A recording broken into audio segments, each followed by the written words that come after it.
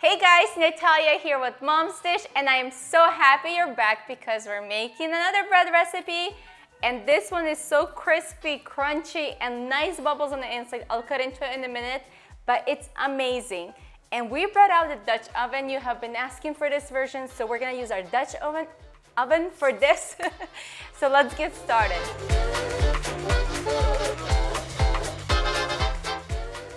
For the ingredients, we will need some lukewarm water, about 110 degrees, no warmer than that because that will kill your yeast, so keep it at 110 degrees. Then we have some salt, some yeast, and white flour is what I typically use. I get Canadian brand white flour because it works the best in this bread recipe, but here's a few alternatives. If you can't get your hands on Canadian flour, I have a few brands that I really like. So Bob's Red Mill is one of the brands. This is wheat flour, but if you can get the white flour, that's amazing.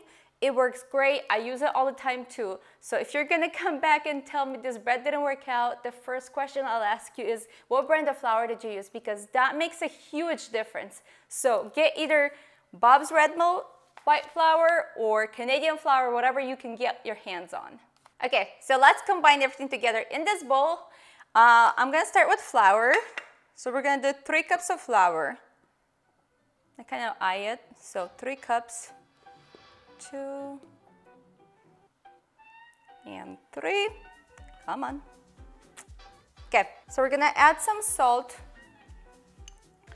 My mom told me last time that I didn't add enough salt, so 1 teaspoon of salt will probably be good for my mom. If you don't like salty bread, you can tone it down a little bit, and some yeast.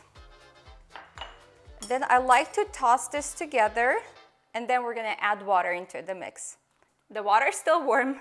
We're gonna pour this in, and I like to pour in, well, let's just do all of it. Sometimes I do half, sometimes I do all of it. It really depends on the mood. I like to use a flat spatula like this and just kind of press it in and go in like circular motion and just collect all of that flour on the bottom of the dough, or on the bottom of the bowl, I mean. So this is the texture that you want to have in the dough. Incorporate all the flour, but it's still a little dry on the outside. It will be perfect the next day, I promise you. You'll see amazing bubbles the next day, and that's what you're looking for. Okay, let's cover it in plastic, and we will set this aside, come on, for 24 hours. There you go, perfect enough. Okay, I'll show you the result of this dough. And the magic of overnight dough, look at these bubbles. It is perfect. Unless your yeast is not fresh, this should definitely happen to your dough as well. So we're gonna form it into a bread loaf, and I'll show you the rest. Look at these bubbles. I'm gonna rip a few so you can see what happens. Look at this one. Like, are you kidding me? I love it. And you saw how the dough was pretty stiff, and now it's pretty like sticky, and that's totally fine. That's what we want. So we'll form it into one ball in here, and then I'll transfer it to a baking sheet. So let's do this. Scrape off the sides. It's pretty sticky. That's why I don't want to use my hands. I'm using this little spatula, which I love. Okay, let's flour the surface. And I am not going to be using a baking sheet. I'm just using it for a surface here. So we're going to put some flour on a parchment paper. So you will need to use a parchment paper. That's what we'll use for baking parts. So let's put some flour on top. Perfect. And now we're going to scoop this out. Just like this. And you want to aim for the flour because you don't want this to stick to the parchment paper. You want to be able to work the dough. Come on. Okay. Set this aside. And then I'm going to flour my hands. Flour the top, and I'm going to form it into a round shape. You can form it into whatever shape you want. Round shape will work the best because if your Dutch oven is round, this is what you want to shape it to be as well. Cover your hands into a flour that you have on a surface, or just get more out of there, and we're gonna shape the dough. So I like to grab the bottom part and just kind of pull it in to make that round shape. If your Dutch oven is an oval shape, you can make it into that shape. It's really up to you. You can play around with this dough. So I just pull it together on the bottom, pinch it on the bottom, and I'm gonna place it just like so. And we will cover it with towel and give it about an hour. Look at this Ukrainian towel I have. So we'll cover this up, give it an hour, and I'll show you the rest of it. I have a little tip for you.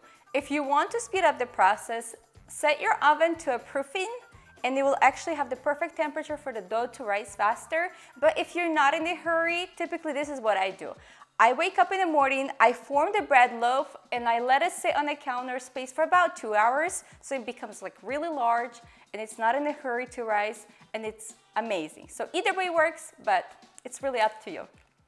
So as you can see, this got much larger. So what I like to do is, just for the looks, I like to cut across the top towards like this side. That's what I'm gonna do. So I use a bread knife, and that's what I will be using to cut this. But if you can get a really sharp knife, that works too. But be very gentle, because you don't want the dough to get too stressed out and drop on you. So as you can see, when I'm cutting it, you can see the dough bubbles in here. Okay, this should be good enough. So my Dutch oven has been actually preheating at 425. It's super hot, you have to be careful. Ooh, it's steamy too. So I grabbed the sides of the parchment paper and I put it on the inside just like so. And now I'm gonna cover the top. This is also really hot, so you wanna preheat it. I got this Dutch oven actually at Target. It's super cute. It's perfect for bread, so I'm gonna just keep it for breads only. But let me cover it. I'm gonna put all the parchment paper on the inside. I'm gonna cover the bread, and we'll bake it covered for 30 minutes, and then we will remove the lid and we'll bake it for another 15 minutes, 425. Whoa, I can't do that. I need this. Remember to get your gloves on. So now for the last 15 minutes, I am gonna remove the lid. And look at this bread. It's like you can almost see it on the outside. It's beautiful, it has a little bit of a crust, but we're gonna give it 15 more minutes without the lid. That's what will give us that golden crust. So I'll be back in 15 minutes. For you, it's probably gonna be 2 seconds. And the bread is ready. It smells so good in my house. Guys, so I like to pull it out of the pan with the parchment paper. Let's see if I can grab both the edges. Come on. There you go. And then you have to let it sit in the room temperature until it cools down just a little bit, at least. Do you hear that? Tap, tap. It creates a really nice crispy crust. Oh, so beautiful. You guys, I brought out the jam from the other day. So if you saw that video about the jam, that's what we're having with bread today. Okay, let's cut into this. You still hear that? Still crispy on the outside. I am so excited. I don't even know which way to cut it. I'm gonna cut it like this, right in the center. Do you hear that? Beautiful. My family came over about 2 weeks ago and I made this bread and they were like so impressed. My mom was asking, how do I do this? And my mom has been baking bread for probably 30 years. She's like an expert in the family with bread baking. Moment of truth. Look at this. It's steamy hot. It is perfection. Like, I love it. Perfect for grilled cheese. I don't know if it'll last till we get grilled cheese, but soft on the inside, nice and crispy on the outside. Obsessed. Love this version just as much as I love the other version, because if you don't have a Dutch oven, you can make the other bread, but this is just as good. I love the smell of fresh bread. I'm gonna have our jam and some milk. And if you grew up in Ukraine, you can relate, because this was the dessert of every evening. Mom would make fresh bread and milk from the farm, and it was perfection. I feel like I'm back in childhood. I'm gonna bite into this. Oh my gosh, this is the best thing ever. It seriously is. I'm going for more. All right, guys, thank you so much for watching this. I hope you love this recipe and try it. But if you don't have a Dutch oven, you can totally make it on a baking sheet, and we have that recipe. We will link to it for you. And let me know which one you prefer. I would love to hear from you. And you have a great day. Bye. Guys, meet our friend. can't. His name is Camera B. Camera B, do you like it when people comment? Do you find it inspiring when people subscribe? Good. We really enjoy doing this for you guys. Apparently we have a Camera B on board now, Yeah, so definitely join the family. I hope you don't miss out on any of our recipes, right? Oh yeah, yeah. And our family is slowly growing. That little baby. So I can't keep take on it. with the recipe.